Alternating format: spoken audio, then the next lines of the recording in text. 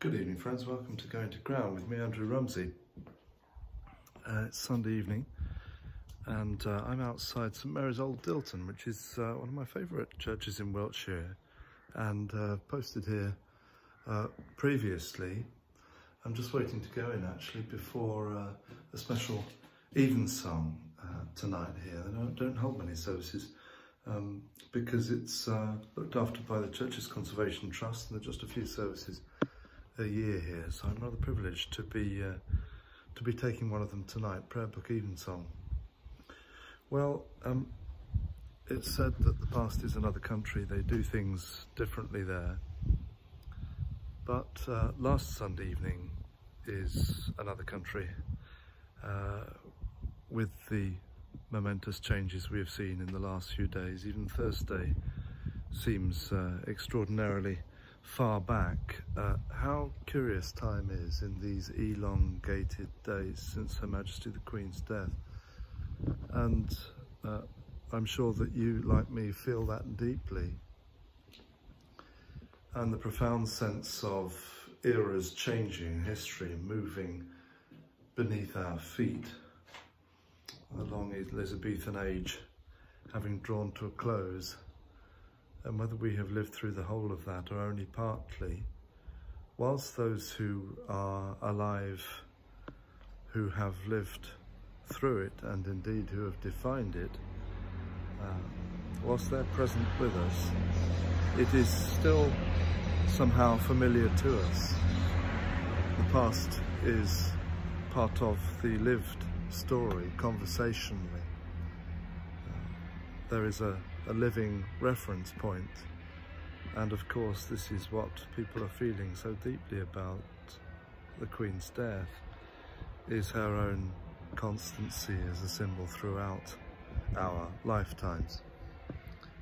And yet, of course, when and now she has departed, there is a curious suspension in the air.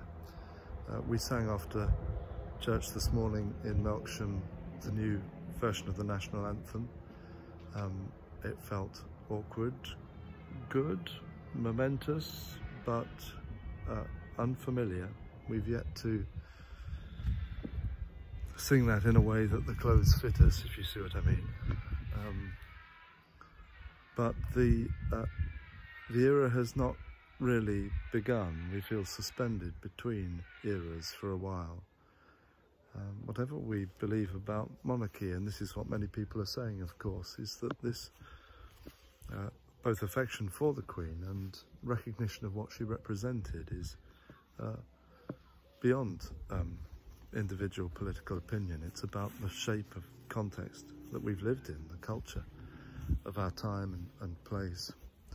After church I went to the proclamation of the new King at Trowbridge County Hall, which sounded like a ceremony that should appear in a Thomas Hardy novel, really. I mean, without being flippant, and it was a beautiful and profound occasion, but extraordinary to stand there and realise, along with others, that we were living in a time of pivotal historic change that a few days ago I would never have imagined being present at. Announcement of the new King, praying for God's blessing upon him, giving of 3 cheers, all of those ceremonial tokens. But of course none of us had been at such an occasion before.